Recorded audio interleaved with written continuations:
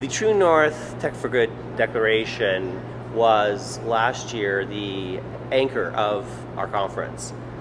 It was the timing was when so many of these issues were starting to emerge, when people were starting to pay attention to, it's not just about, can we build this, but should we build it?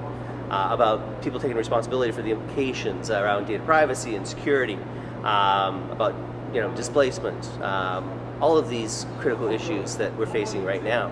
And I think what was so exciting then, and still remains exciting now, is that we have been we've been central to this change that's happened in the world, where these issues have become everyday and common, where people are starting to pay attention to the implications of the product and the devices and the technology that we're building.